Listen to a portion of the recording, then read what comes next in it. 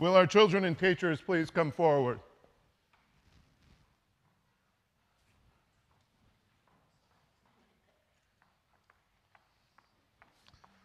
Well, yeah. Oh, here we go. Friends are amassing. All right. Good. Yeah.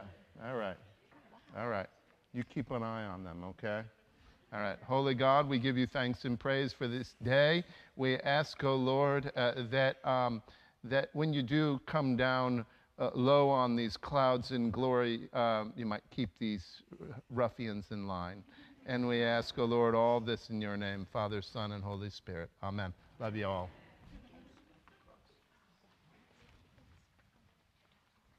I speak to you in the name of the Father, the Son, and the Holy Spirit. Amen.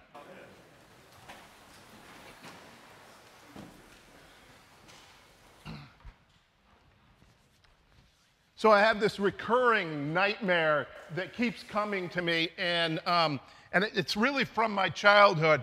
And when I grew up, I was in a small suburb of Chicago, and we were on the Northwest line, and most of the trains stopped at Barrington, but the line went another 30 miles northwest, right? It went like to Harvard, and not like Harvard, the university, but Harvard, the farming town northwest of Chicago, right? And so anyway, I'd have this dream that I was coming back on the last train from Chicago to Barrington, but I would fall asleep, right? Now, you have to understand this. The Metro trains are these double-decker trains, right?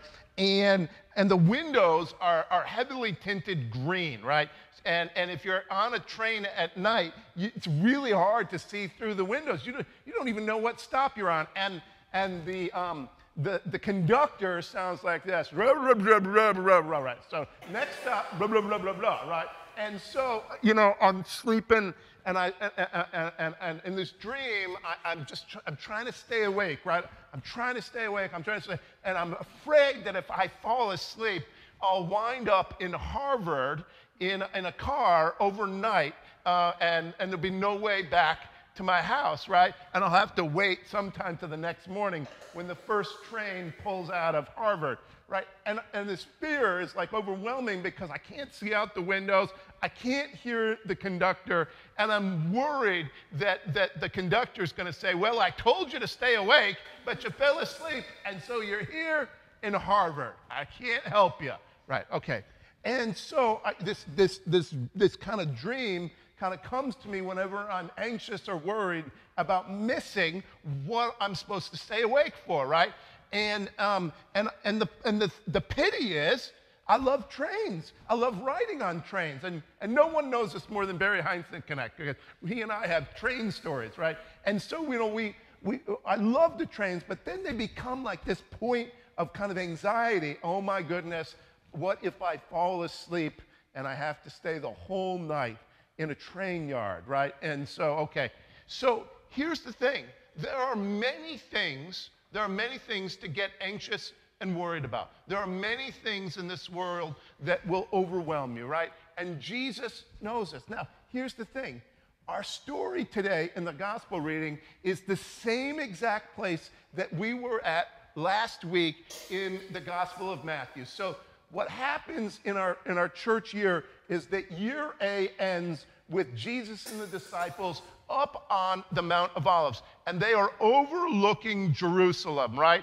And in the next few days, they'll have the Last Supper, and they'll have Jesus' arrest and his trial and his condemnation and his death and resurrection.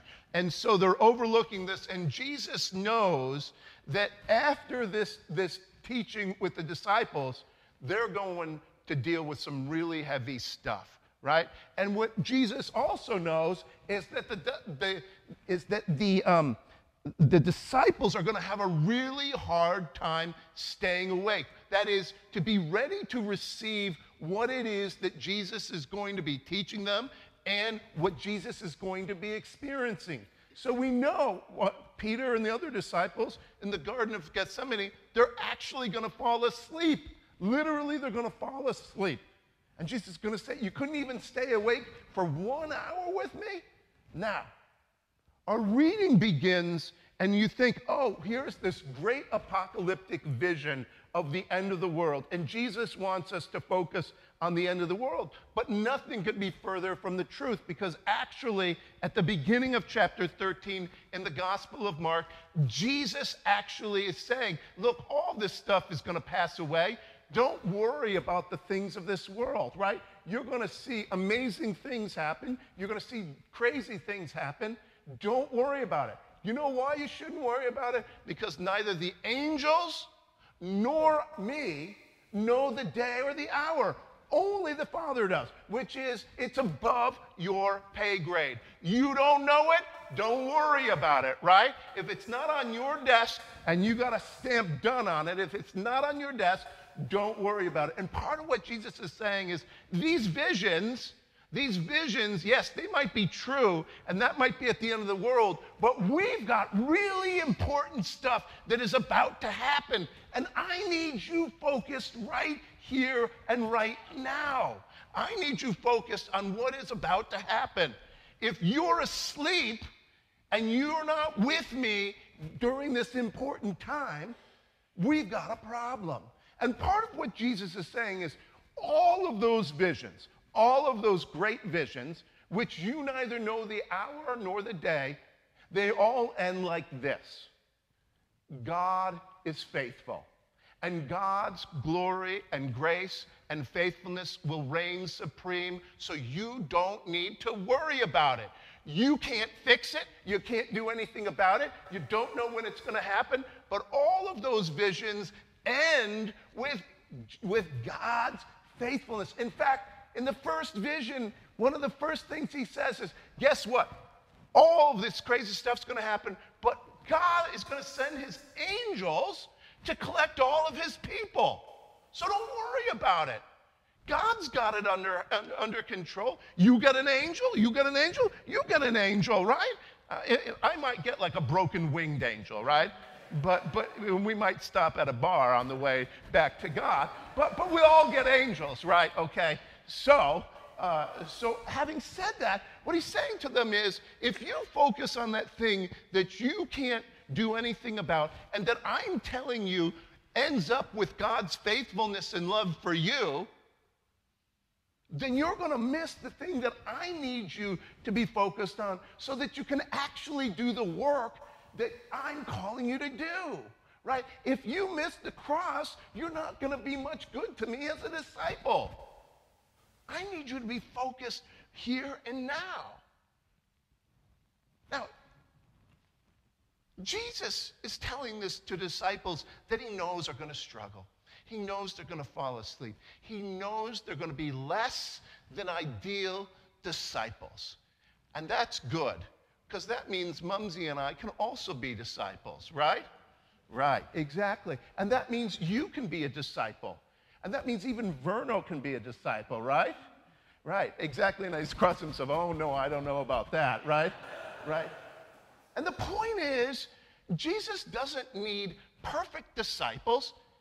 He needs disciples that are ready and willing to receive the grace that God is offering right here and right now.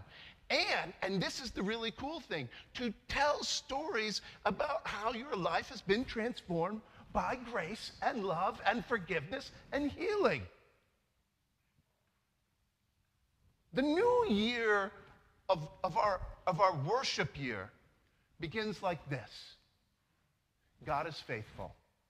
Crazy stuff will happen, stuff that you couldn't control and that you couldn't explain, but God is faithful. And all this long ride of this upcoming year, there will be crazy things that happen in your life and in this church, but never forget that God is faithful. Now, in the second reading from 1 Corinthians, Paul says to them, hey, look, he says, grace and peace to you from God our Father and the Lord Jesus Christ. He's writing to a community that is in conflict, and he says, guess what? Here's where we're going to start. We're going to start with the fact that you are graced, that you are blessed, that you are called, and that God loves you, and that God is sharing his grace and love and peace with you. And then at the end, at the beginning of the last sentence of that reading from St. Paul's letter to the Corinthians, he says, God is faithful. God is faithful. Don't forget that when you are arguing with each other and you are fighting with one another and the world seems crazy and everything seems at odds with one another, don't forget that God is faithful and that God called you here to partake in this faithfulness and in this grace and in this love and in this forgiveness. And he begins this letter by reminding them that everything flows out of God's faithfulness. That's where the church year begins. Doesn't begin with we're crazy. It doesn't begin with I don't know. It doesn't begin with the world's about to fall off its axis or everything is going crazy. It begins with God is faithful. And what Paul reminds them is that God sent Jesus to you because God is faithful and loves you and desires you to be with him. The good news isn't that you're perfect or that you got all the answers or that your life is all tucked up nice and neat. It's that God is faithful, and regardless of how perfect you are, you've been given the great invitation of grace and love and peace and forgiveness and healing. And that's the story that Jesus is reminding his disciples always. Don't worry. Get on the train. Get on the train, and it'll take you where you need to go. Now, the good news is that our conductor is God, and he doesn't have a broken microphone that goes blah, blah, blah, blah, blah, blah, blah. It goes, I love you. I want you. I am faithful, and I call you to be on this train. That's the good news. Now, my angel might have a broken wing, and I know Vern's angel's got a broken hip, right? And I know some other angels might not be taking people to the best places, like Ben, right?